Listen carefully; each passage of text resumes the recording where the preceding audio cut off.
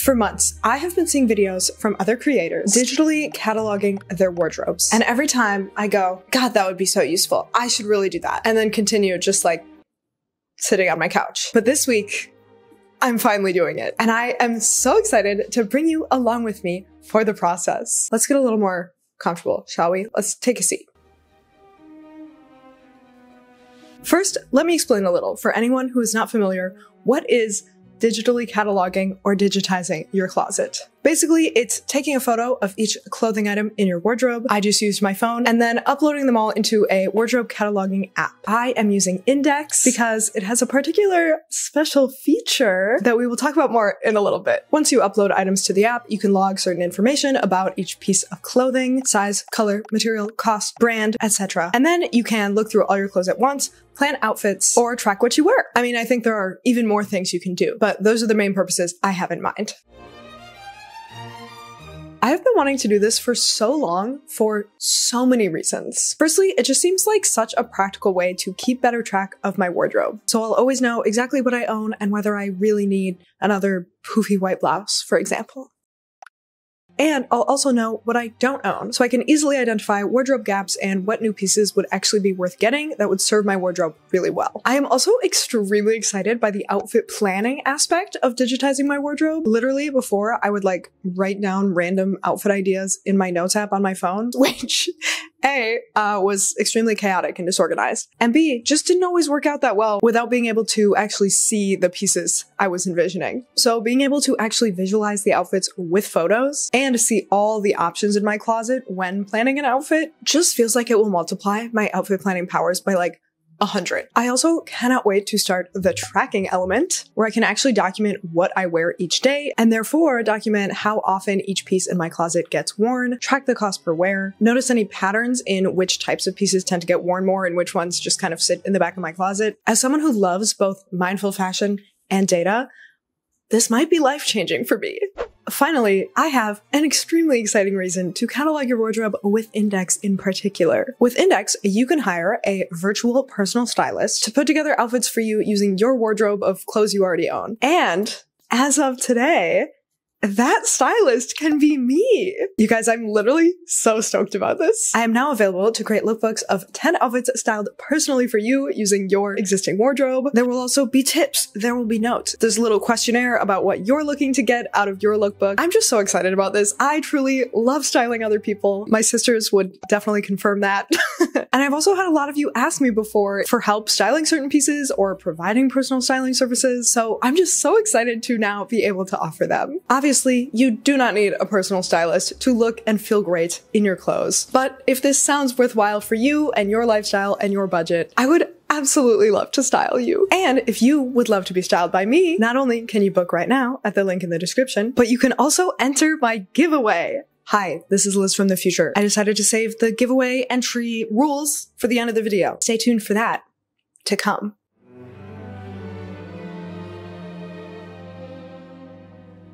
First, let's just go over the basics. What's the best format for these photos? For INDYX, they recommend that you take them laid flat from directly above. I just put mine on the floor, and then the background is automatically removed. So you have this beautiful, clear, clean image of each piece. This honestly kind of makes it feel like online shopping when you're using the app, which is just so smart because it gives you that same excitement and sense of inspiration you get from scrolling a shopping app, but with the clothes you already own. To get those nice clear images, I also did this during hours with bright natural daylight, and I tried to take the time to smooth things out, pick off lint, and position clothing nicely. We'll talk more about positioning in a bit, so that it would look its best in the photos. Part of making the digital wardrobe an exciting, inspirational experience, I think, is having photos that make you go, that's cute, I want to wear that, and not, yikes, that shirt is in bad shape, you know? So yes, taking a moment to primp does take a little extra time, but I truly think it was so worth it to have nice photos that make me feel excited about my clothes. That said, I would also like to say that done is better than perfect, so making the clothing look the best you can in the moment is great, but you also do not have to dedicate hours to like steaming or ironing everything you own. For example, I of course had some items that were slightly wrinkled, but like, that's how t-shirts are. I don't mind that reality being in the photo. I simply wasn't going to take the time to get out my iron. I'm sorry. And any pieces that did look just like a little too shabby in the photos. This was mostly things I had to take out of my dirty laundry to photograph. I just retook the photos later after they had gone through the wash and looked a little smoother. Overall, I really just tried to strike that balance of making things look as good as I could in the moment, but not fussing too much about it being perfect.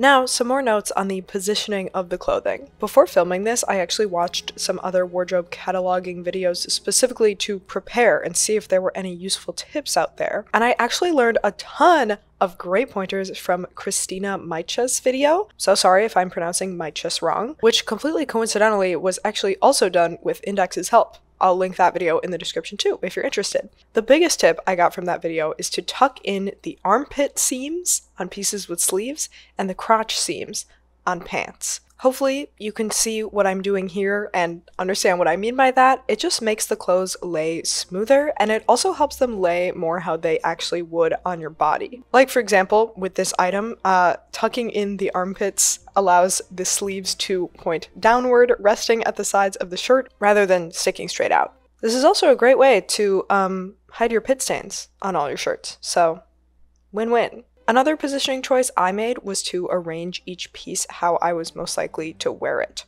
So for example, this cardigan is really big and baggy and I only ever wear it open, so I positioned it open. But for my other cardigans, I often wear them at least partially buttoned up, so I positioned those ones closed. And for some, I wear them both ways, so I tried to take photos of them sort of partially buttoned but still partially open, so hopefully it will unconsciously remind my brain when I see the photos that I can wear it open or buttoned.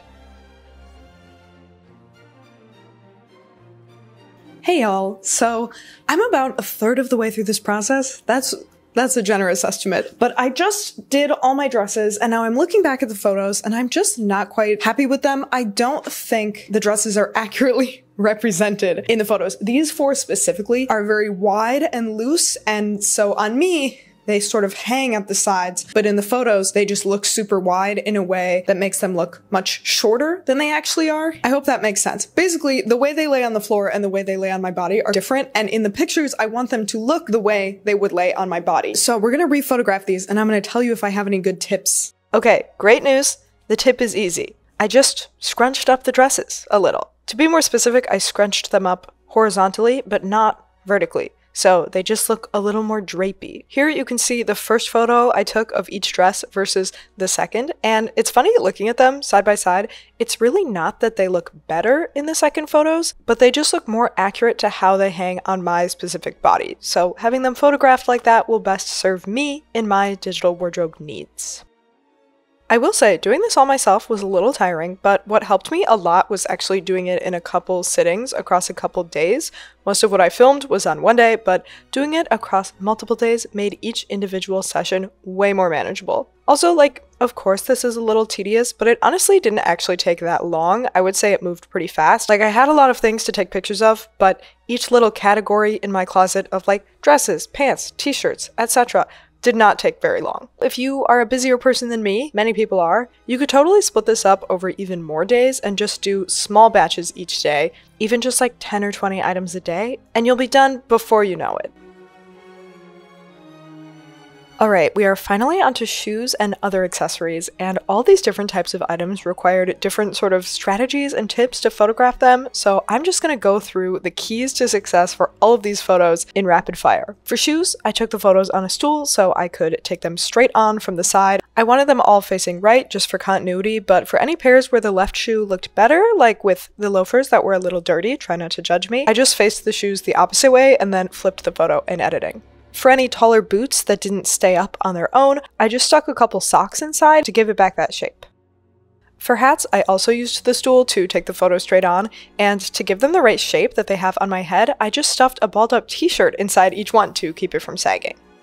For scarves, I didn't want to drape them in just one particular way because there are a lot of ways to wear a scarf, so I just folded them into long rectangles, so when I inserted the photo into an outfit I'm planning in the app, I can imagine styling it however I want, not just the one way it's depicted in the photo.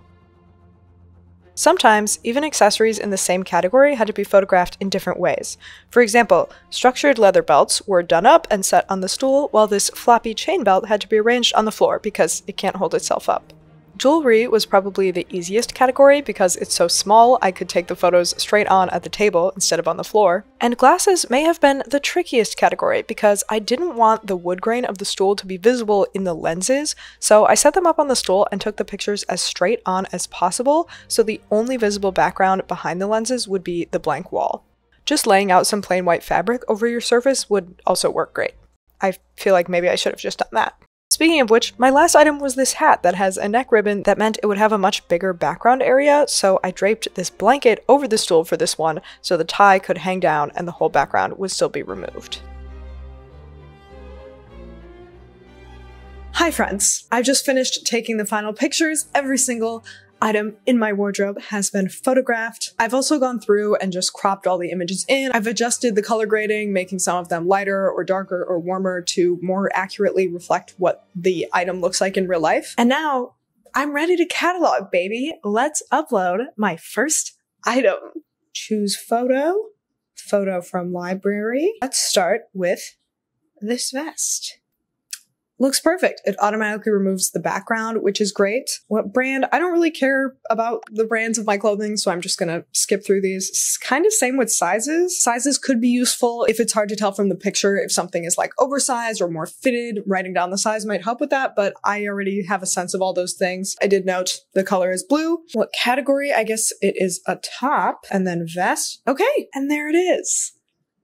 Beautiful. Now I believe I can go click on the item and then go into edit, and then I can add more notes. So I can say what material it's made of. I'm not actually sure for this vest, but you know me, I'm very picky about materials, so that is useful. And then if I go into the little graph symbol for like tracking, I can also note when I bought the item, how much I bought it for, whether it's secondhand or not, which for me is super useful because most of my wardrobe is secondhand. And it's great to keep track of how much wear you get out of things. I also want to make sure anything I have got firsthand, I'm getting a lot of wear out of. So in here, I can track the price and how often I've worn it, and so it will tell me my cost per wear over time as well. So now I'm just gonna take some time to catalog all my other clothes and I'll get back to you when the process is completed. This is also something I did in multiple sittings whenever I had some free time, and I actually got it done much quicker than I expected. It helped that, again, like with the photos, I was trying to avoid perfectionism and just focus on getting the pieces uploaded so I could start tracking and styling with them. So if that's your goal too, don't worry too much about filling in every detail. That said, I do want to go back and add certain information. I skipped the brands initially, but I do think noting the brands of my favorite pieces, even secondhand, could be helpful for future thrifting. Like I said, I also find materials super important, so I'd like to add those, and I'm not going to go back and add cost and number of wears for anything I already have because frankly I have no idea, but for anything I bring into my wardrobe from now on, I will add the cost, and I have also already started tracking number of wears for everything in my wardrobe starting a couple days ago. It's been a week or two since I started this whole process. Everything in my wardrobe has been logged, and I've started putting together some new outfit ideas in the app. Honestly, I've been unable to resist putting together outfit ideas. It's become like my new impulse phone activity instead of doom scrolling. Much healthier habit, much more productive and useful, and I'm genuinely having so much fun. Throughout the day, I'll just be like struck with inspiration and then be like, ooh, let's make a little outfit. So I have a bunch of ideas, and now I want to put them to the test and see if they all translate in real life as I envisioned them. So let's start with this one. I rarely wear this sweater or this jacket. I tend to just forget that I have them in my wardrobe, but then seeing them both laid out as I was scrolling through the app, I was like, wait a minute, these are two really cool pieces and would go great together. So they inspired the whole rest of this outfit, and let's see how it looks. Here's the complete outfit. I love this. It feels very much me, something I would wear on a regular, casual, everyday occasion or non-occasion, but just like a little more thoughtful, a little more elevated, because it is more thoughtful. I planned it out in advance, and I looked through all my options and all my accessories and thought to add things like this headband that I think is really cute, but I just always forget that I have. I want to like put these sunglasses up so I can look you in the eyes when I talk to you, but I can't really have the sunglasses and the headband at the same time. I guess maybe that's a flaw of this outfit, but I can just put these in the tote bag that I conveniently added. Seeing this tote bag in the app also made me so much more excited to style it and use it. I feel like I've had this forever and all these pins are just like random ones I've collected over the years. A lot of them are from college, from like random art events. I recently had to patch it up because it got some holes in it. So I kind of think of this as like my raggedy old thrifting tote that I just bring when I need like a lot of space to put stuff in. But then seeing it in the app with no context presented to me anew, I was like, this bag is so cool and cute. If I saw this on Pinterest, I would be like, oh, I want that bag. And it's like, bitch, you already own that bag. It's right here. So feeling great about this. Just feels like so cool and kind of effortless, but also styled and stylish at the same time. Kind of my dream aesthetic for any scenario where I need clothes, which is almost all scenarios in life. Next, I want to try this one. This, again, was inspired by a piece I rarely use, but then saw with fresh eyes in the app, this ruffled tote bag that I sewed myself. I always just forget that I have this. Are we sensing a pattern here? I've also been feeling very inspired lately by the double bag look that Coach did on a recent runway, so I thought it would be really cool to add my little fortune cookie bag with the tote bag. And then the rest, I wanted things that felt like they matched sort of the whimsy of the bags, but were also simple enough to sort of let the bag shine in this outfit. So let's see how it translates.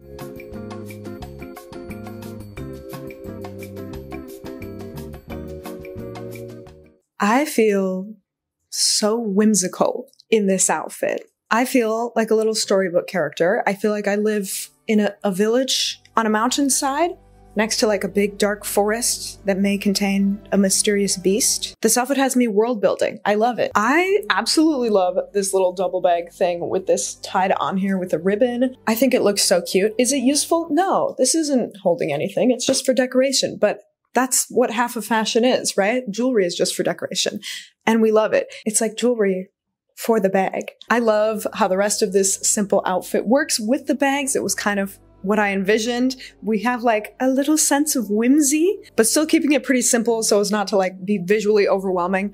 I love this. It's also very comfy. And again, this is an outfit I never would have come up with if I hadn't been scrolling through every option in my wardrobe and looking at them all sort of with fresh eyes. I think it could be improved or done up even more, maybe with some jewelry, but I also think it really works like this, just simple. Yeah, this is another roaring success. Finally, I want to try this outfit. Very casual, very wearable, but quite funky. This came from me looking at this rugby shirt and thinking I would like to style it with something red on the bottom, but I was like, I don't have any red pants. And then I thought, Liz, use INDYX, look at all your red bottoms. And of course, I was reminded that I have this red skirt. So that was the base pairing. The rest grew from there. Once again, I do feel like we're slaying. I love this shirt and this skirt together.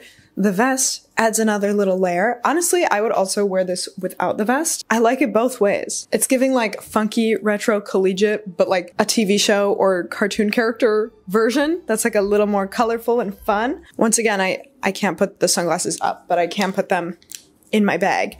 And again, this bag, which I just normally never think of as like a styling option, it's more of a practical option, but I've just been appreciating it so much more. I love it with this outfit. It definitely plays into the whole like funky collegiate thing too. All right, y'all. Those, I would say, were great successes. I am just feeling so enthused about this whole thing. And now I'm even more enthused to tell you the rules of the giveaway. If you would like a chance to win a free personal styled lookbook from me, all you have to do is 1. Be subscribed to my channel. 2. Have an INDYX account. You can use this QR code right here to download the app and make an account right now. Then, number 3, tell me your INDYX username in a comment on this video. Comment can be about anything you want. Just make sure you also leave your username. And condition number 4, have the items that you want me to have access to style you uploaded in your account by the time I choose a winner 1 week from now on Sunday, March 31st. That's it. Those are all the conditions. I will announce the winner in a community post here on my YouTube channel, and then INDYX or I will also reach out privately to you via email using the email address associated with your INDYX account. Oh, also, if you know you want a lookbook regardless of the giveaway, you can book right now at the link in the description, and then you can still enter the giveaway if you want, and if you win, you'll be be reimbursed and get it for free. With that, thanks so much for coming on this wardrobe cataloging journey with me. I'm also definitely planning to track my outfits in here continuously. So if you'd want a whole video on that experience, let me know in the comments because I would totally do that. Again, if you're interested in my personal styling services, you can book a lookbook right now through the link in the description. And I will also add this link to the description of every video from here on out. So if you're ever looking for it in the future, you can find it there. Also put it in like my link tree, my Instagram bio. Thanks so much for watching. If you leave a comment, watch another video, like maybe this one, about my capsule wardrobe experience last year. If you liked this video, you might like that video. And subscribe to my channel. I heard cataloging your wardrobe will make you feel satisfied with the wardrobe you have forever, and you'll never want to shop for new clothes ever again.